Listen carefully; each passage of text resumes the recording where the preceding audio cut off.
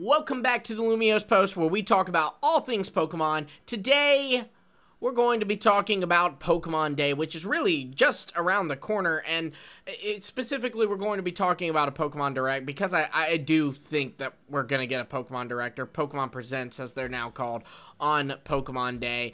It just makes sense. There's so many things that, like, we kind of know is coming. So, yeah. But on that note, we're going to drop today our predictions for this Pokemon Presents on Pokemon Day, what we think we could see here, because I do think there's some really interesting stuff that we might see in this Direct, which, let's just get into it. So, first off, it goes without saying, they're going to announce some updates for, just their kind of spin-off and mobile games that they have. There's going to be announcements for Pokemon Go. I'm sure there's going to be some kind of special event or something going on. Maybe they'll announce a community day.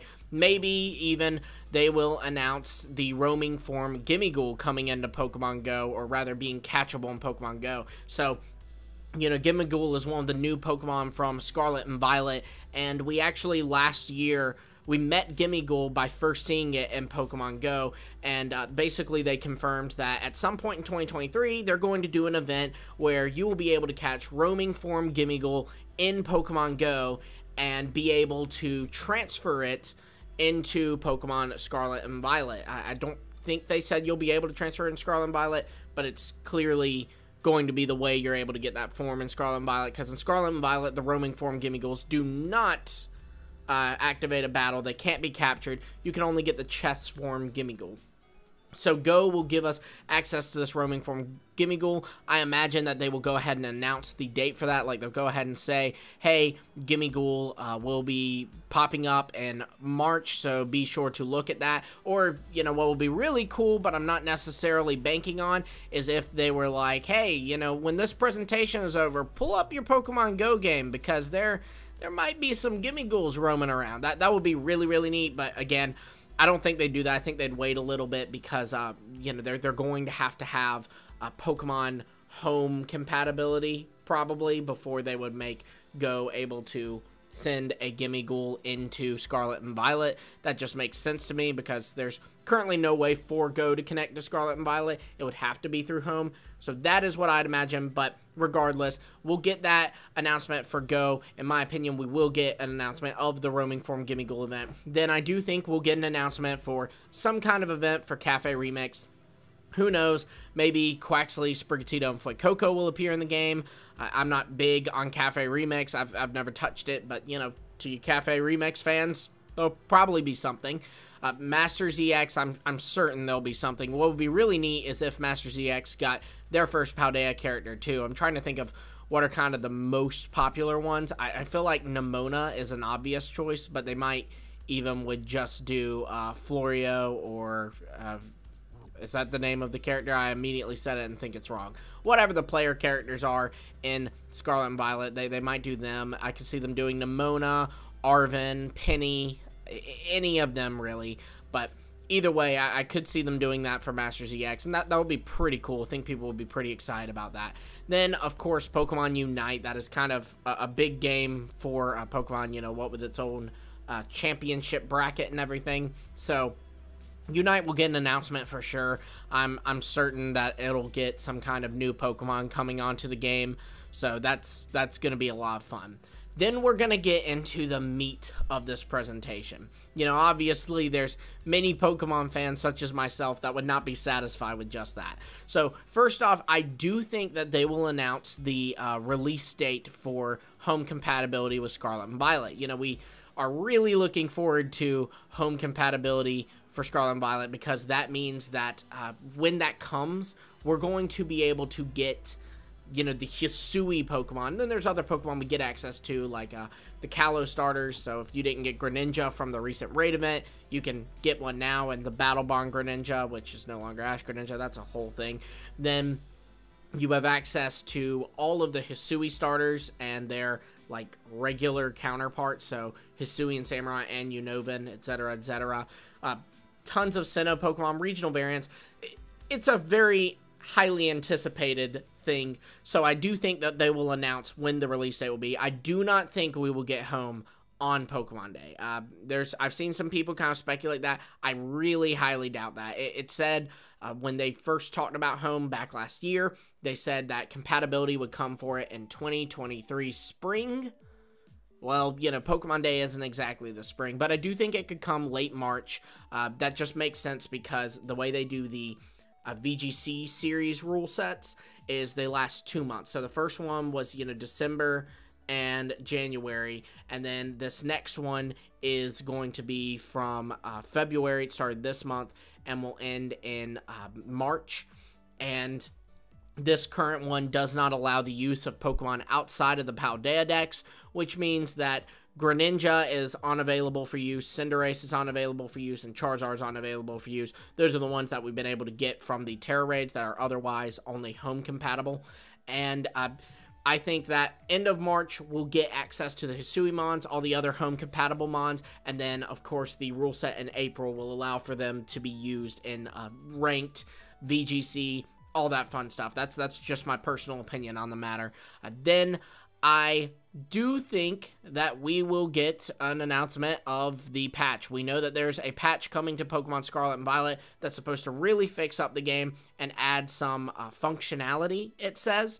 And I think that'll be dropping on Pokemon Day because it said late February, so it just makes sense to be like, also a patch is available for your game after this presentation. You know, the very common presentation practice in Nintendo Directs, Pokemon Presents, very common thing to do. So I do think they will do that, and I do have more to say on that a little bit later, but let's go into the next big thing, which is I think that we will see Game Boy games coming to Switch. You know, we did see that Game Boy games are coming to the Switch. You know, in the recent Nintendo Direct, they announced Link's Awakening.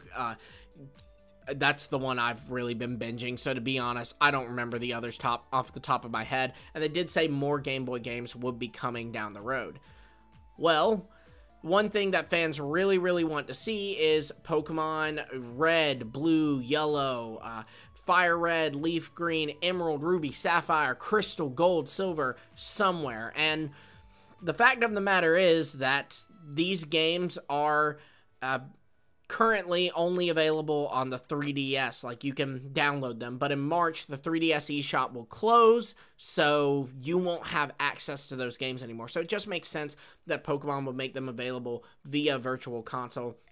And there's been some kind of leaked, rather data mined information that suggests that Pokemon is working on a kind of system for having their games on Virtual Console, which is just huge. So I do think we'll get the announcement of Ruby, Sapphire, and Emerald coming to the Game Boy system on the Nintendo Switch on Pokemon Day. I do, and I think it could even be a after this presentation they'll be available thing. That would be super, super insane.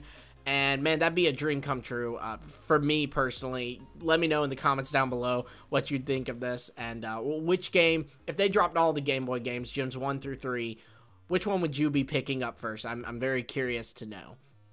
Then we get into the nice little lava cake of this multi-course meal, and that is information on the future of Scarlet and Violet, specifically DLC. I do firmly believe they will be announcing DLC for Pokemon Scarlet and Violet. We pretty much know it's coming. I mean, come on. We've gotten hints to straight up Pokemon that are going to be a part of this DLC. We've seen pictures of them. So they're coming. They're going to announce the DLC, in my opinion. They're going to give a really nice trailer, so that'll be fun because we'll see, you know, in-game footage of, or rather the in-game art or official art of the paradoxes of the legendary beasts and Swords of Justice. We'll probably get to see the third legendary, maybe even another Pokemon, you know, multiple other Pokemon. We could see our Galarian Slowpoke, like a regional form, or maybe it might even be a Convergent Mon that's going to kind of be the poster child of the DLC. And we are also going to very likely get the reveal of like a Cubfu type Mon. You know, that's a Mon that you get at the beginning of DLC and is kind of going to be journeying with you. Yeah, they know that new Pokemon is the best way to sell something, so they're going to show new ones for sure, and I do think we'll see new ones outside of the new ones we know about. Again, that being the Legendary Beast Paradox, the Legendary Sword of Justice Paradox, and the third Legendary that we know is coming. I think that we'll see more than just that. I then think, going back to that update lists bugs fixes, but it also says added functionality, which is like more functions in the game. What on earth could that be? Well, I think that what this is going to be is it's going to be some kind of tease to DLC that you'll go ahead and be able to do in your game. I don't know if you remember, but back when Sword and Shield's DLC was announced, they revealed that, hey, update your game after this for a little surprise at the Wedgehurst train station.